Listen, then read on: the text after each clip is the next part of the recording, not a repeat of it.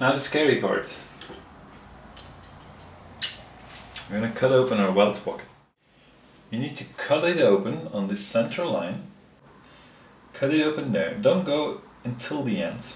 Go until, if you draw a line on the 45 degrees to that point. And you don't have to mark it, you can just eyeball it, okay? Now, to start, you fold double and you cut. However, in the middle you have your dart, so you have way more layers of fabric there. So just go a little out of the middle and just make a small incision there.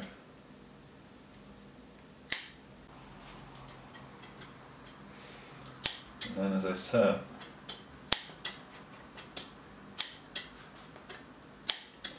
you cut it to that point, 45 degrees, and then you cut under 45 degrees right up to the end of your stitching, making sure not to actually cut in your stitch. That's what you should have.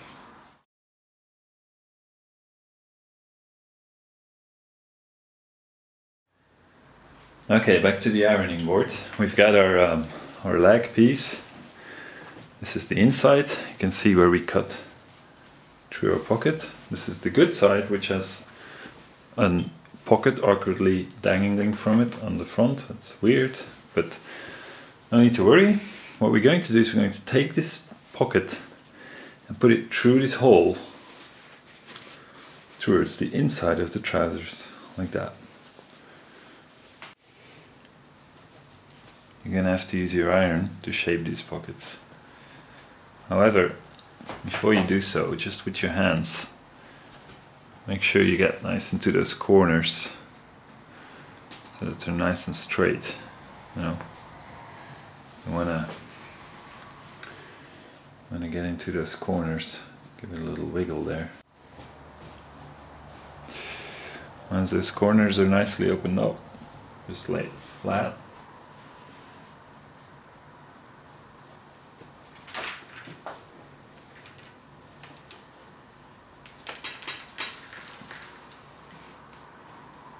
And press.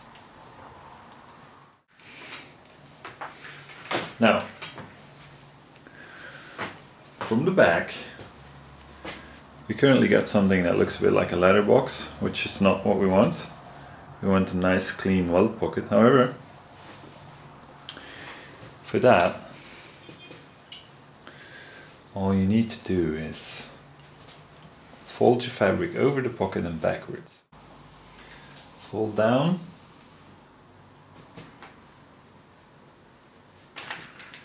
fold back up. On the bottom part, fold it up to meet in the middle. Now fold it down, press it. Let's go through that again. To construct your welt pockets, first sew a line above and below the welt pocket center. When that's done, cut open your welt pocket as illustrated by the green lines. Once cut open, flip your pocket to the other side of your garment. Now construct our so-called letterbox opening, making sure the angles are nicely straightened out. Finally, fold your trouser fabric over the opening and fold it backward, leaving half of the opening covered. This will come natural when you're doing this because your fabric will actually wrap around the seam allowance that is there.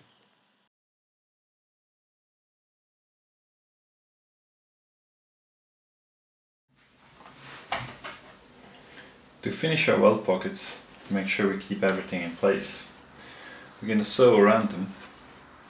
Here, we're going to discreetly sew just outside of this fold. It's actually where to go up and down there. Same thing here. And then here, we're going to sew just there in the ditch so that our stitching doesn't really show. Put your needle nice in that ditch. There we go. I'm pulling this fabric back a bit so I can get nice and close to it without stitching into it. You get to the corner, your needle down and then you need to turn around your needle.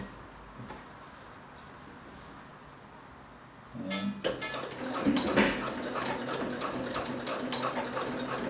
what I do, rather than stitch all the way down and all the way back again, is just sort of backpack.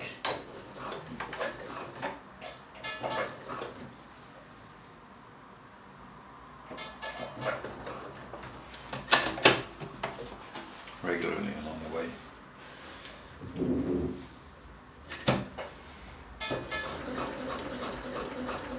When you're doing this, make sure you have no bumps on the bottom, because everything needs to lie flat. Take your time, because this will be very visual on your bomb. You don't want to mess up here.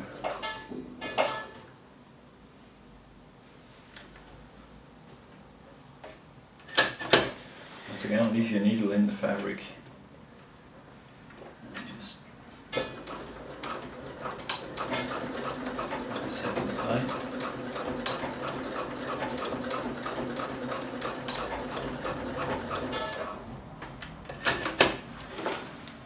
And then just a brief end into this. Just fix it.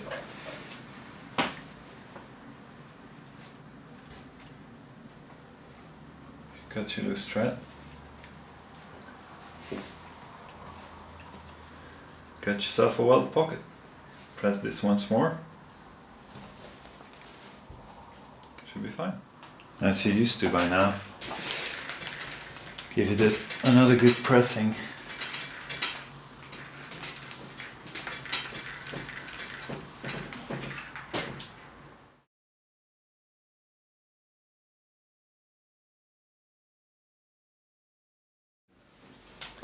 There you have it, your finished welt pocket inside and the outside. Now we're going to construct the pocket bag. We have one side of the pocket bag here, and we have our other pocket bag with the facing. We're gonna put this on here, facing downward, like this. And we're gonna pin them together.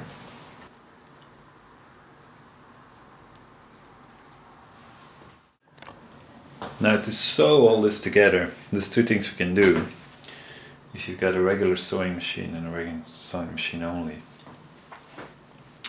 you can zigzag this and then get an extra straight stitch inside of that zigzag so that the bag is nicely finished. To do that, you would also want to cut these things where this part of the facing is sticking out. You want to cut that equal. However, if you have a serger or an overlock, as it's called in Europe, you can just serge the top and bottom part of the bag together, which is what I'm going to do. So I'm going to serge this on, make sure we catch both the front and the back.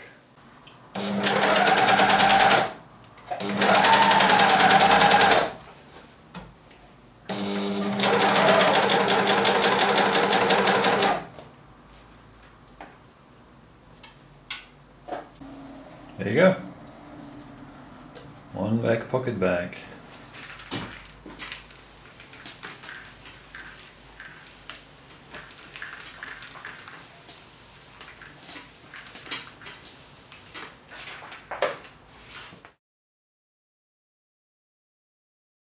Our back pockets are done.